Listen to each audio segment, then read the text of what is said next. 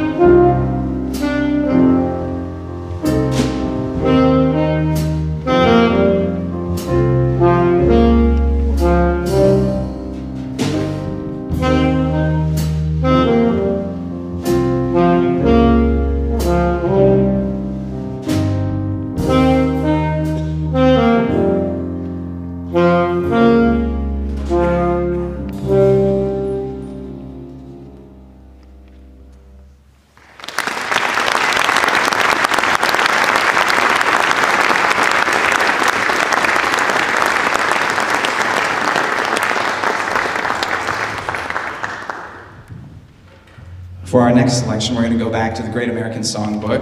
This is a Rodgers and Hart classic from the show The Boys from Syracuse. And if any of you were here last night for the opera concert, you heard some music from the same show. So we're back-to-back nights with The Boys from Syracuse. So singing with the group this evening, would you welcome to the stage our other singer, Mr. Tanner Duville.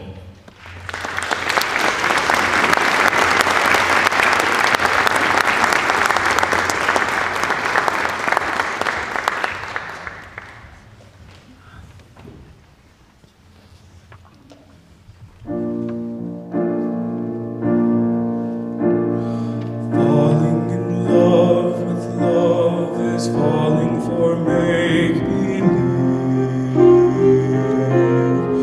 falling in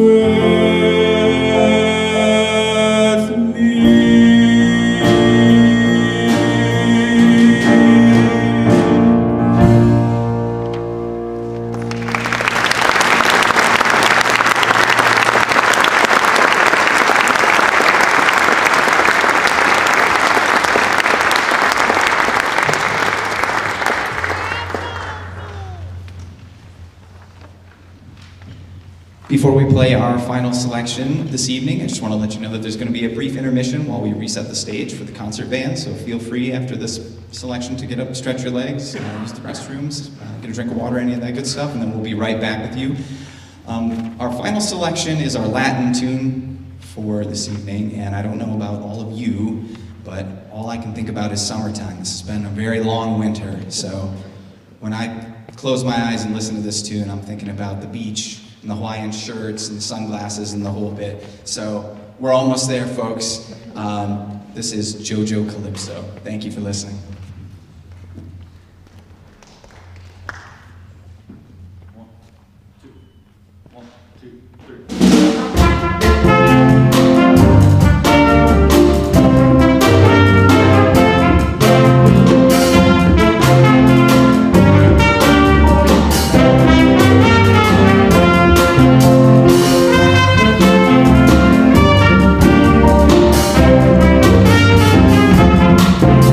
Thank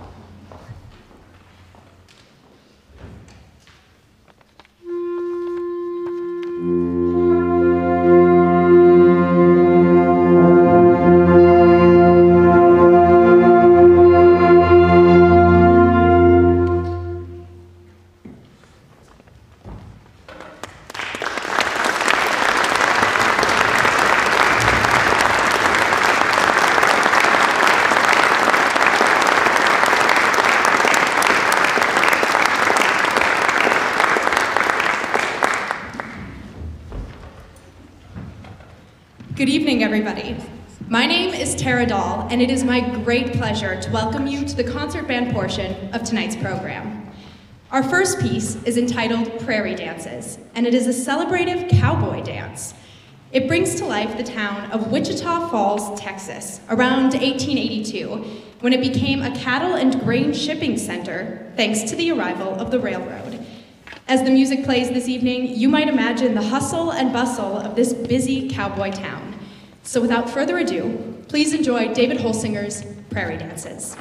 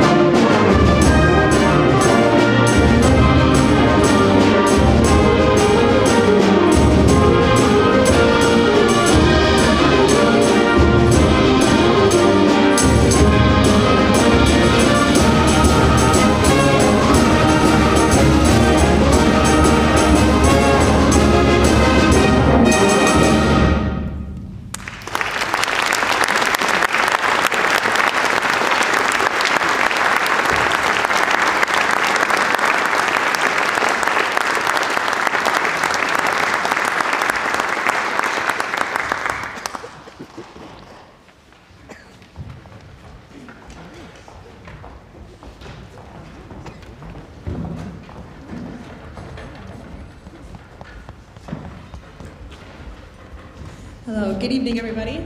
My name is Alexis Bush and I'm pleased to announce our second selection this evening, which will feature a student soloist accompanied by our chamber wind ensemble. Zardes is the most famous work of Italian composer and violinist, Vittorio Monti. This piece was originally written for solo violin with piano accompaniment and has since been adapted countless times for many solo instruments and accompanying ensembles. It has become synonymous with gypsy music and dancing, expressing freedom, passion, and playfulness. Please welcome to the stage tonight's featured soloist, junior clarinetist Teddy Dimmer, as she performs Zardes with VCSU Chamber Winds.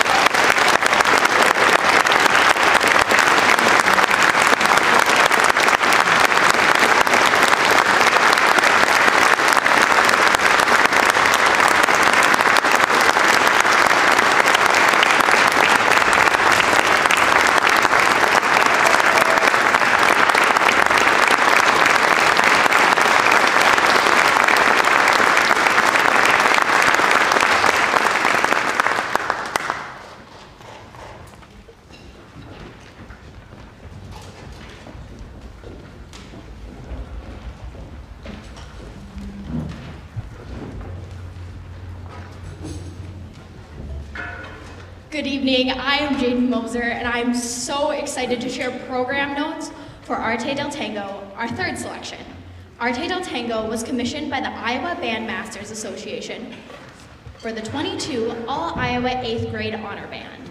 It was written in the Tango Nuevo style, a genre pioneered by Astor Piazzolla that infused elements of jazz and classical music into the traditional Argentino tango.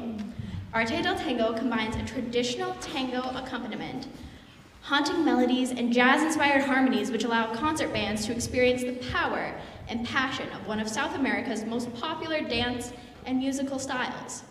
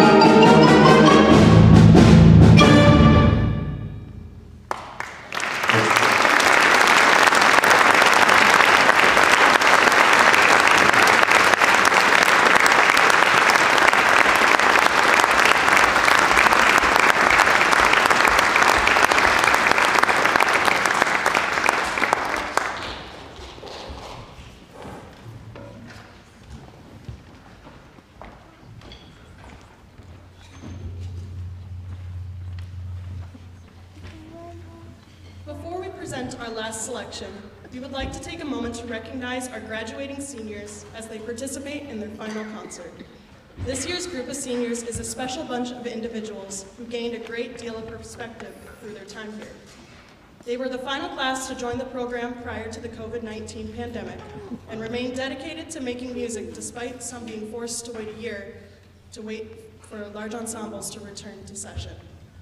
They were freshmen who served in the inauguration ceremony of President Lefebvre and juniors when they helped christen this fantastic facility.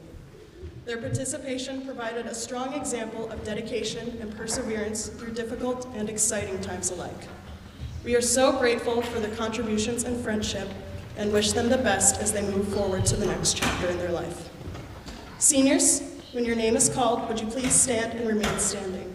Audience, we ask that you hold your applause until all names have been called. Jared Gromish, Rebecca Kruger, Cassie Belke, Braylon Bruns, Joe Manoanu, Kirsten Demke. Please give these seniors a round of applause.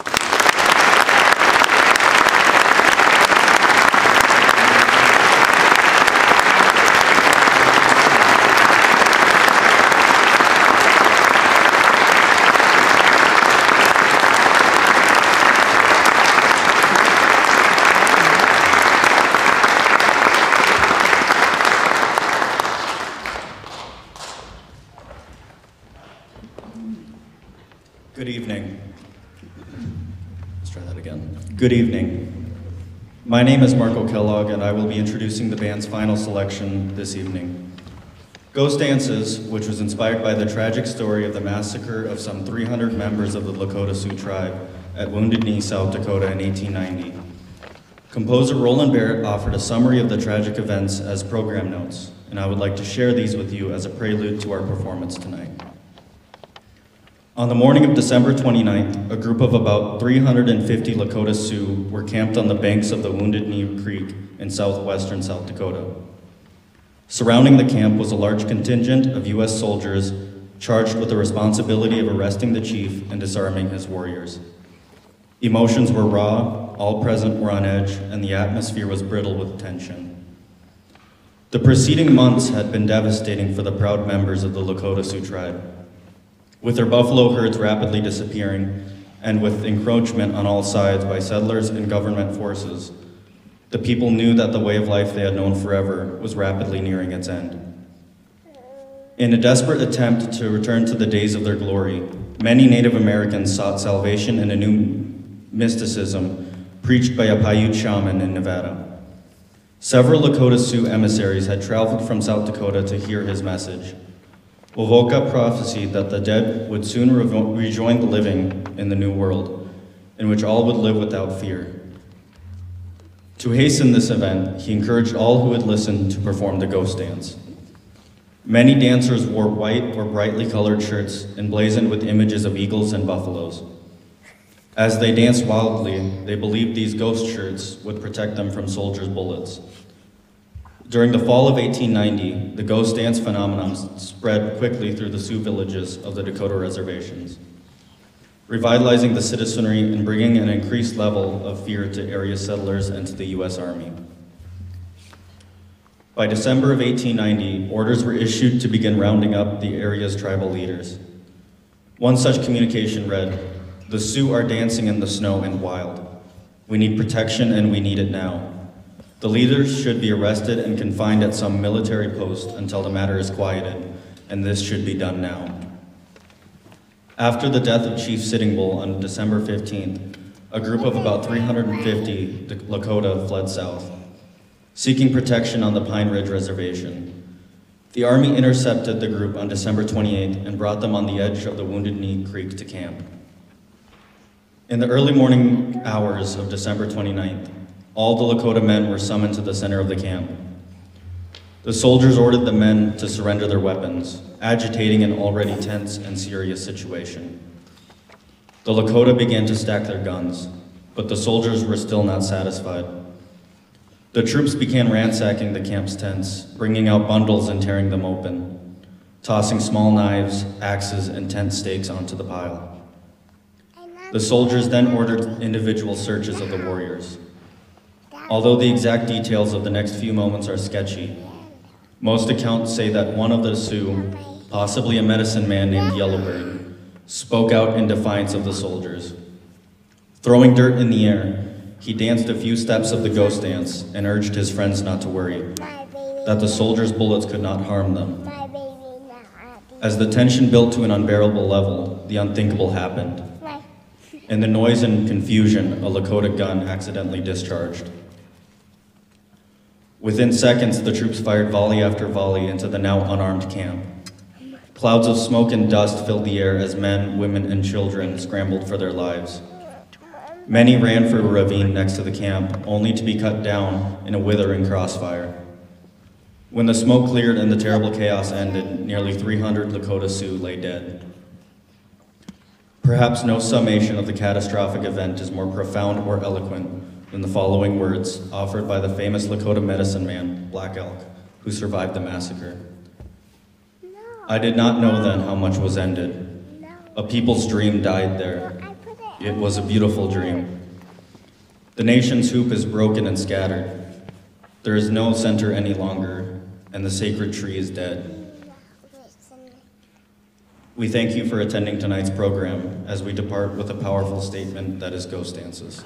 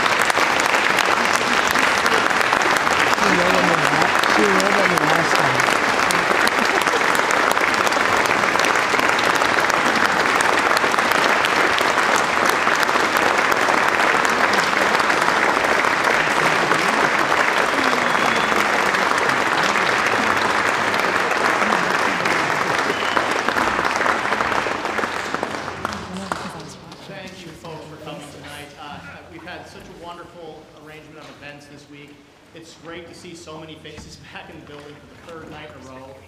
Your commitment to music is outstanding. We so appreciate seeing you here. Thank you so much. The kids work so hard all year, and they really try. They really try to do the best every single day. What a privilege to work with that many people that are that dedicated. We're so fortunate here at VCSU. So thank you very much. We hope to see you again next week for the choral concert at the end of the week. In the meantime, drive safe and have a fantastic evening. Take care.